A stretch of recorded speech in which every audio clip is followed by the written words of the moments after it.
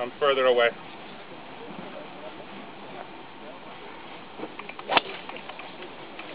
Aye, aye, aye.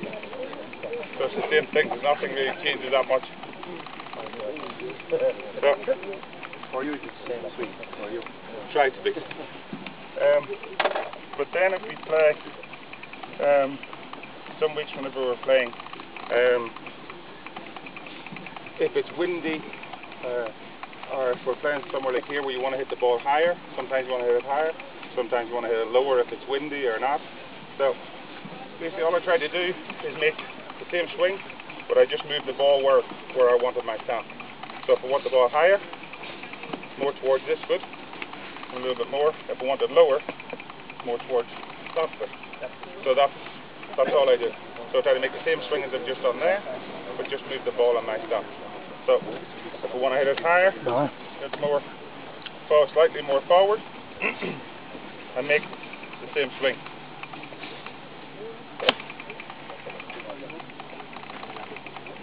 I'll try and hit it on the cut face. So, ball forward, same swing, and we'll go higher.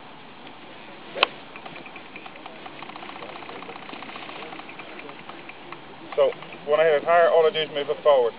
If I want to hit the ball lower, like I did in British Open where it was windy, the ball just goes back in my stance a little bit. Same swing.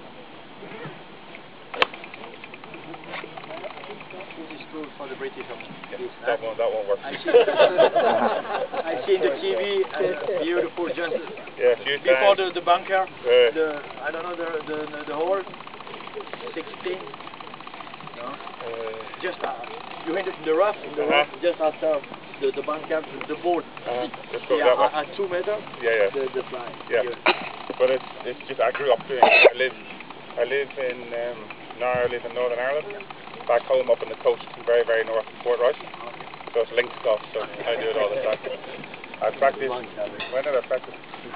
Sunday at Portrush, and it was blowing 40 miles an hour, so it was blowing hard. So every time was this.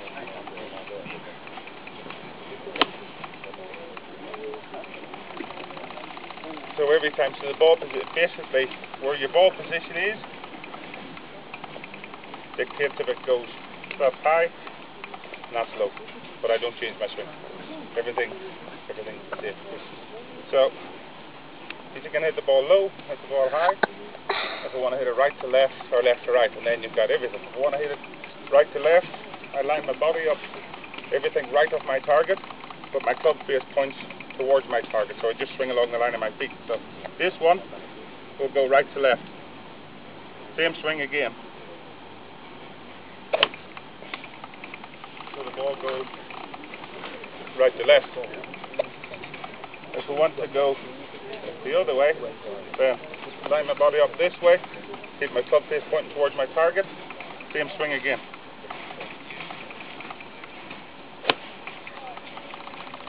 So the ball goes the other way.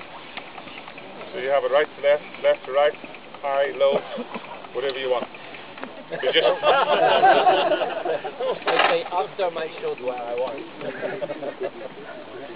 But that's what we all practice. You know, we move the ball about a little bit, not all the time trying to hit the ball straight. We're always trying to do the thing. And then we judge our distance sometimes by going down the shaft a little bit to take maybe a few yards off the shot or something if we've got close flags where we need to be very accurate. But most of the time, it's exactly the same swing as I showed you with the lob weights. Just a standard, ordinary shot like this.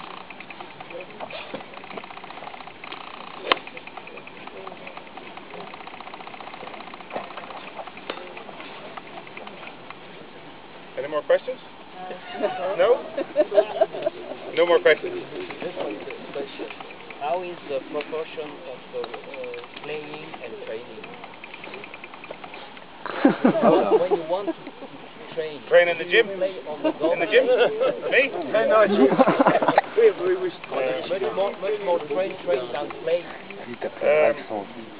Whenever we would spend 80% of our practice time chipping and putting, 20% hitting balls. So 80% is chip and putt, because we can all hit the ball pretty good, but everybody, you need to get it up and down. So 80% is short game, 20% all the rest. So, I understand why.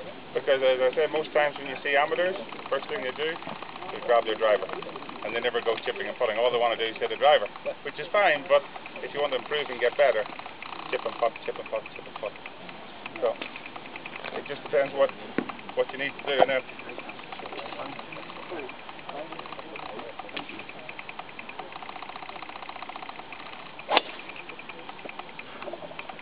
so sometimes, whenever I'm playing a length, slow there? huh? I can't see. My So, God. but that's practice to hit it. But I play that a lot at links because I'm at home in Portrush, so I need to hit that a lot. How many hours? It depends. It depends what the weather's like. You know, if it's too hot, you don't want to practice too long because you try to save your energy for the tournament. It depends how you're playing. If you're playing well, you don't quite practice this as much. You spend more time chipping and putting. If you're playing poorly, then you need to work on your mechanics and get them pretty good. But a normal day like today would be maybe, I don't know, between 8 and 10 hours of the golf course, whatever that is, practice or playing or whatever it be. That's what an average day is. Sometimes more, just depends. Yeah, sometimes more. But it's like it's because it's our job. You know, it's the same as yours. We don't just fly in, stay in a nice hotel, and go play golf. You know, we gotta work. Yeah, exactly. We gotta work.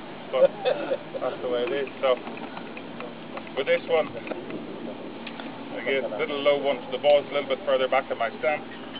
So